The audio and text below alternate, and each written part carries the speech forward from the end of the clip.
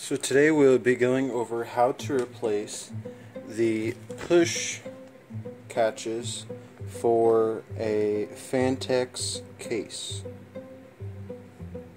Looks something like that. Now, once you remove the top of the case, it's a lot easier to do. I didn't know you could remove this, but here's what we're looking at. Okay, you should see that there's a little catch right here. Catches on this white that's built on. And if you press that in, hear that click. You do it on both sides. Most likely you'll have to put it down on a surface, maybe grab a friend,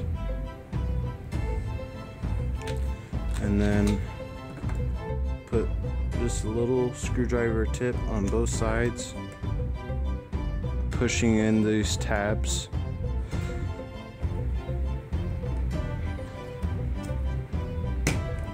And then it presses out.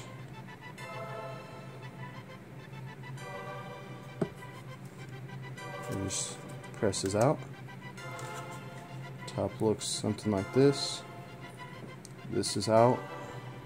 Now you are able to just, if it's in there, you are able to just press a screwdriver really hard through the top and actually break those tabs. I did that on this side, not knowing how to really get it out, because at the time I didn't have this top piece off.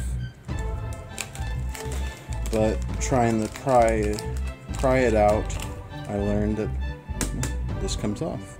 So then I ordered these off of eBay. I'll put a link down below. They're, I don't know, $7 from like England. So yep, they just slip right in, and then you just kind of hear those clicks. Oh, that one clicked because it worked. That one clicked, and now they work. Both of these clips do not work.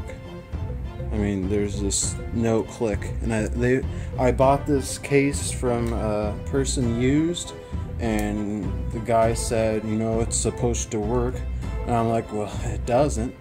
So I did some searching and was able to find these clips on eBay for fairly cheap, and now I just got to replace them, and now I don't have to deal with it sticking up.